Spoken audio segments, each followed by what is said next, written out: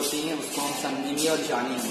सबसे पहले बता देता हूँ कि इसमें क्या क्या है ना। सबसे पहले है इसमें वोल्ट मीटर, डीसी मीटर। ये वोल्ट मीटर किसके लिए है? डीसी ड्राइव के लिए। जो हमें डीसी ड्राइव एक मोटर होती है, उसमें हमको आउटपुट लेना है, तो हम यहाँ से लेंगे। ये इसका पॉजिटिव, इसका नेगेटिव है। इसका वोल्ट मीटर हमको यहाँ पर दिया है, इसकी रेंज 300 वोल्ट तक की है। फिर उसी का एमीटर, अब बाजू में यहाँ पर ये वोल्ट मीटर है डीसी, और ये एमीटर है। ये वोल्ट मीटर डीसी एमीटर ये यहाँ डीसी सोर्स के लिए है, जहाँ से हमको डीसी सोर्स चाहिए। उसके आगे ये अल्टरनेटिंग वोल्ट मीटर, जिसकी रेंज 500 वोल्ट है, और ये अल्टरनेटिंग एमीटर जिसकी रेंज 3 एम्पियर है। ये हमारे 3 फेज सप्लाई के लिए है, जहाँ से हमको 3 फेज सप्लाई आउटपुट में लेना होगी।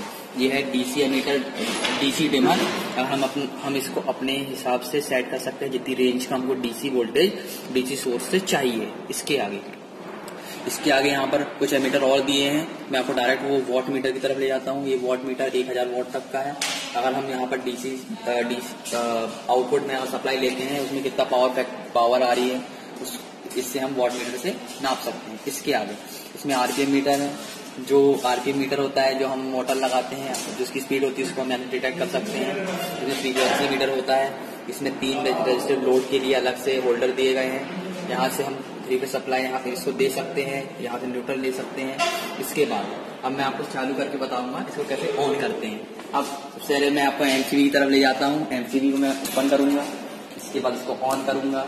अब देखिएगा, अब यहाँ पर 3 फेज सप्लाई आ चुकी है ना, 3 फेज सप्लाई आ चुकी है।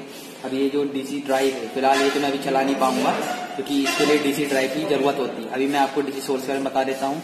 मैं अभी इसको ऑन करूंगा यहाँ से, है ना।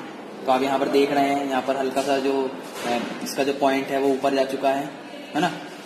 इसको यहाँ से हम सेट नहीं करेंगे, इसको हम यहाँ से सेट करते हैं डिमर से। हमको जितनी वैल्यू का डीसी सोर्स यहाँ से चाहिए, देखिए अब मैक्सिमम कितना जा रहा है, मैक्सिमम 250 वोल्ट तक जा रहा है। और फिर इसी का आउटपुट हम यहाँ से प्लस माइनस डीसी सोर्स से ले सकते हैं। मैं इसको बंद कर देता हूँ 0 पे वापस।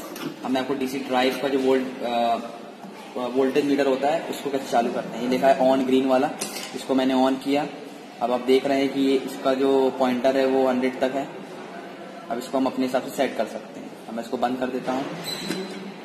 अब आगे जो हमको फेस न्यूट्रल जहाँ से लेना पड़ता है, सिंगल सप्लाई आउटपुट, तो मैं यहाँ इसके लिए एमसीबी ऑन कर देता हूँ। तो आप यहाँ देख रहे हैं 250 वोल्ट तक यहाँ से आउटपुट में दे सकता हूँ, है ना। अगर मैं यहाँ पर कुछ अगर किसी मोटर या वगैरह में लगाता हूँ, तो हमें यहाँ करंट में भी फ्लक्चुएशन देखने को मिलता है। अब इसके आगे 3 फेज सप्लाई के लिए मुझे क्या करना है वो मैं आपको समझ देता हूँ।